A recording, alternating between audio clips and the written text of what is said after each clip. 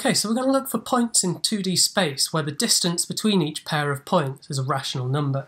So just for example, your 3, 4, 5 triangle, we take the points to be the vertices on here, so we've got distance 3, 4 and 5. The distance between each of these points is a rational number, so this would satisfy our condition. There's a really nice way of doing this. If you allow all of your points to lie on a straight line, then we could just take, for example, the x-coordinate is rational and the y-coordinate is 0, then you'll see that the distance between each of your pairs of points is a rational number.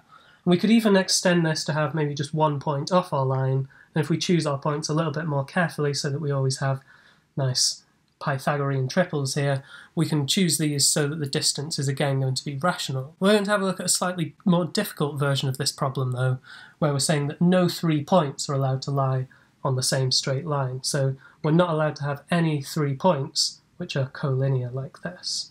And there's a really beautiful way of doing this, actually just using the unit circle and using some trigonometry. So if we take the unit circle, let's say we've got a point on it cos theta and sine theta, where theta is between 0 and 2 pi. This is our general point on the unit circle. And we know that because a circle can intersect a straight line in at most 2 points, we'll never have 3 points on a circle which are collinear. So this satisfies this criteria. But the next thing we need to do is have a nice way of describing the distance between 2 points on the unit circle. So let's say we've got a point cos alpha, sine alpha, and we've got another point cos beta, sine beta. We want a nice way of finding the distance between these 2 points so that we can choose our alphas and betas so that we have rational distances. We could just plug this into the distance formula. It gets quite nasty with the square root and having things squared. Instead, we're going to make use of a lot of trig identities. So the first thing we'll do is, if we just draw out a copy of the unit circle here, let's imagine that our original point with angles alpha and beta are perhaps somewhere over here. What we'll do is, if I draw in the x-axis and the y-axis, we'll actually just rotate these points around. You see this preserves the distance between them, but we'll rotate these round so that now the distance between them is in the vertical direction. So this is particularly nice now because if we can work out what this angle is here, we can work out the y-coordinate, that's just sine of this angle, and then this gives us a really nice way of finding, in terms of alpha and beta, what is the distance between these 2 points. It's just a little bit more tidy this way. So we know that the distance between these 2 points hasn't changed when we've rotated it. The original angle between them was, let's say it was alpha minus beta or beta minus alpha. So this means that our angle between them, this small angle here, is just going to be alpha minus beta over 2, or perhaps beta minus alpha over 2. We need it to be positive. So that tells us then that this height here is just going to be sine of alpha minus beta over 2. And just to make sure that we're getting the positive value here, we take the absolute value of this. Then this deals with whether we need alpha minus beta or beta minus alpha. So that's our y-coordinate, it's just sine of this angle here. So this tells us then that the distance between our 2 points is just 2 times this.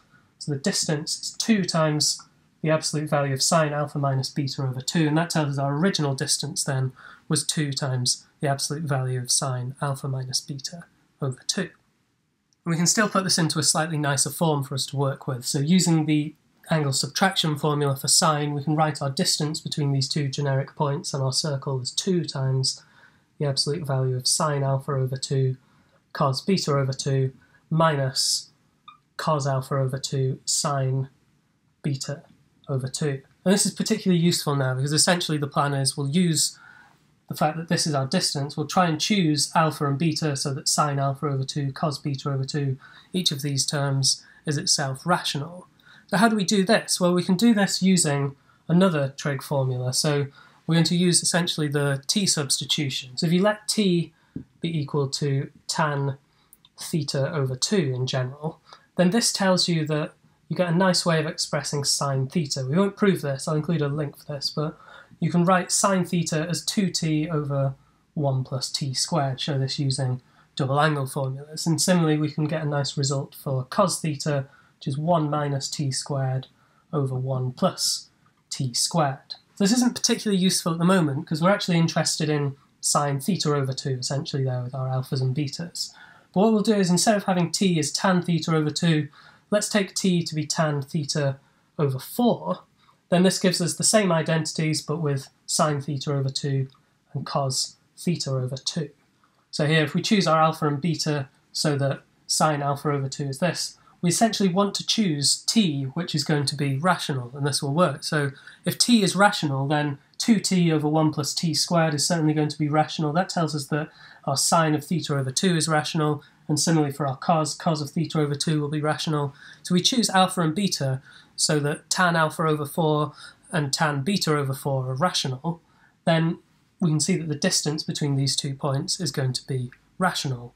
So we can actually wrap up at this point, because all we need to do then is find, for our set of points, we'll take the x-coordinate to be cos theta, the y-coordinate to be sine theta, where we're sticking with theta between 0 and 2 pi. So these all lie on the circle, and we're just going to impose the extra constraint here that tan theta over 4 has got to be rational. And this tells us that, using our t identities here, sine theta over 2 and cos theta over 2 are going to be rational for all of these. So whenever we take any pair of points lying on this circle, so long as tan theta over 4 is rational, the distance between them is also going to be rational. So the only thing to check here is, have we actually got infinitely many points? Because we know that, because these all lie on a circle, no 3 of them are going to be collinear. But if we just draw a quick sketch of the graph y equals tan theta over 4, you'll see that we actually pass through all of the different rational numbers here, so we certainly get infinitely many points. So there we go, we've shown that there is a set of infinitely many points in R2 and no 3 of them are allowed to be collinear, but we've still got infinitely many of them, and the distance between each pair of points is a rational number.